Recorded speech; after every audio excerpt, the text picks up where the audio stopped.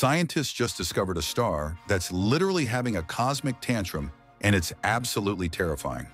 This thing is called a magnetar, and it's basically what happens when a star decides to become the universe's most dangerous toddler. Picture this: a city-sized ball of matter so dense that a teaspoon would weigh as much as Mount Everest, spinning faster than your blender on steroids while throwing the most violent magnetic field tantrum imaginable. These cosmic brats are 1 trillion times stronger than Earth's magnetic field.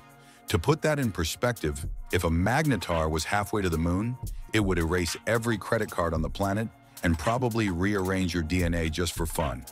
They shoot out gamma rays like a cosmic machine gun, and when they have a bad day, they release more energy in 1 second than our sun produces in 100,000 years. The craziest part?